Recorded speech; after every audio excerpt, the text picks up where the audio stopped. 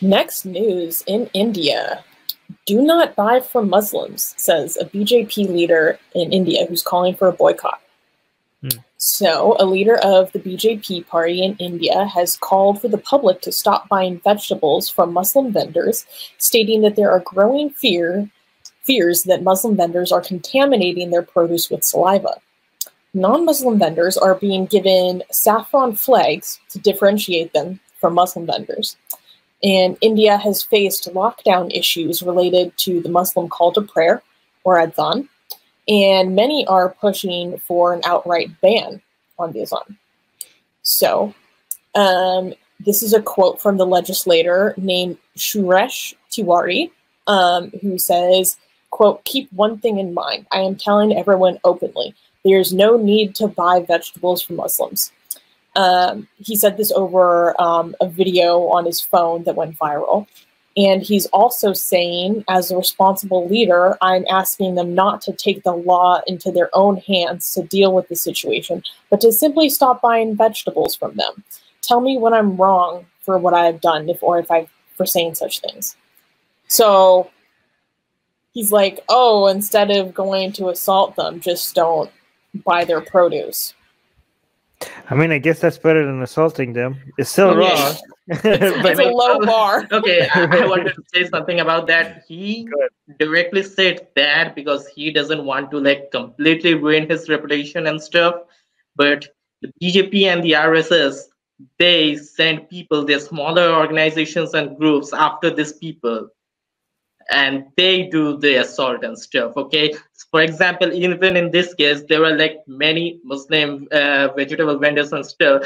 People, they were asked. I mean, they were forced to reveal their religion and their names, and then they were said, "We should not be seeing you anymore in this locality, or else you will know what's coming to you." And there were these people. So of course they were influenced from these people, or they sent those people, because they cannot do it publicly, but they can send others to do it for them. I mean, okay. BJP is no stranger to like inciting hate against Muslim communities. Okay, but I'm gonna try to be fair to them. He's saying, "Hey, I might be wrong. Tell me why I'm wrong." So I guess, I mean, at least that's good that he's open to criticism. I mean, to why he's being, stupid. But okay, so there's different reasons why this is wrong. First of all, one of them is that, just don't be a dick to people. These people are trying to make a living, and now, I mean, you think, what's the point of actually boycotting them? What is he trying to accomplish? Because there's this irrational fear that Muslim people are injecting saliva and they're spreading coronavirus to others. Okay, so yeah, that's stupid. I mean, if you want to make a community of people more dangerous than they are, then be a dick to them and also isolate them. Mm-hmm. It will have the exact opposite results, like of what this guy is trying to achieve. Like, you think like, oh, these people are dangerous.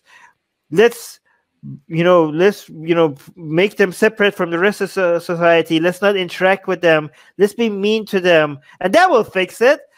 No, that. I mean, how many examples throughout history you need to know that this is actually going to make problems even worse? The way you, first of all, this guy is from BGP, right? What you stand for and what you represent is horrible. So people could apply the same standards than you. But let's not do whataboutism, even though I just did. But what the way you address any problems that you have. So it's fair to say that there are certain problems like that are much bigger in the Muslim community than other communities, right?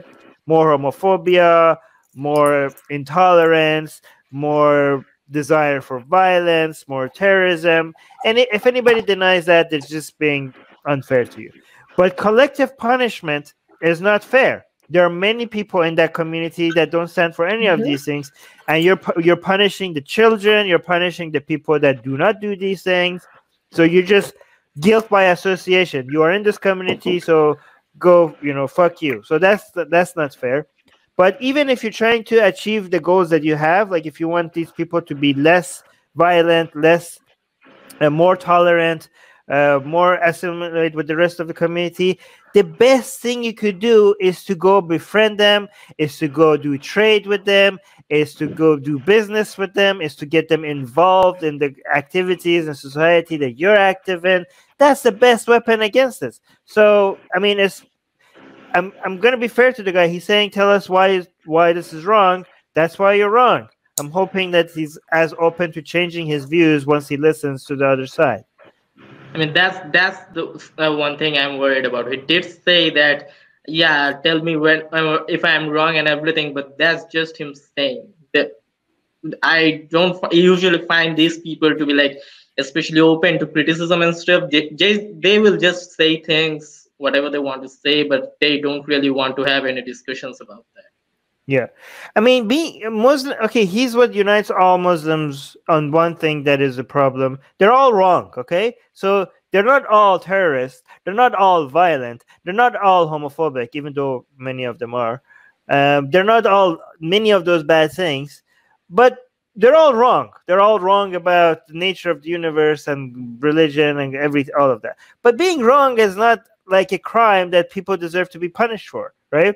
Being wrong just means like, hey, we could talk about this and figure out who's right and who's wrong. And even if we disagree, at least we could have a good discussion about why you're wrong or why I'm wrong. Okay. So if like boycotting people or pushing them into poverty for just disagreements, that's just stupid.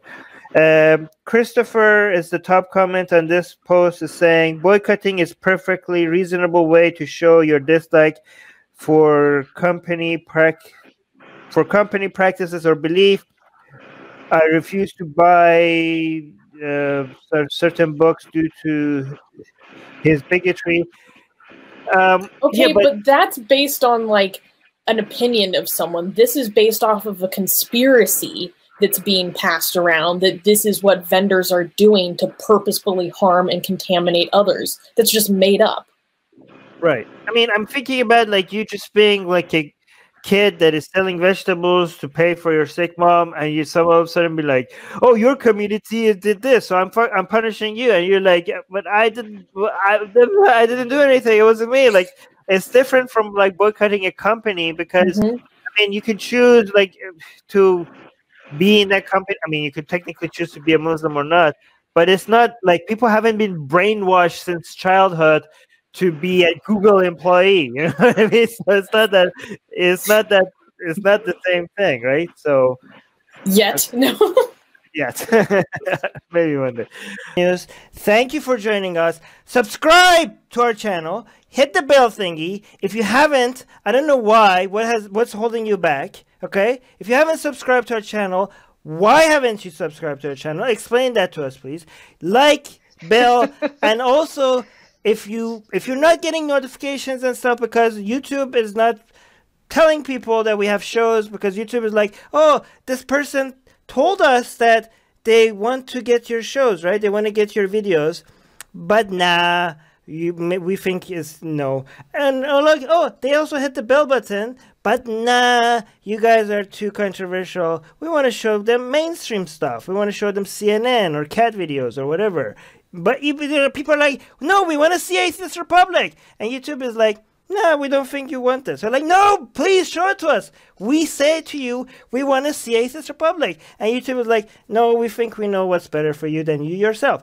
So to solve that, there's a link in the description, which is to our newsletter.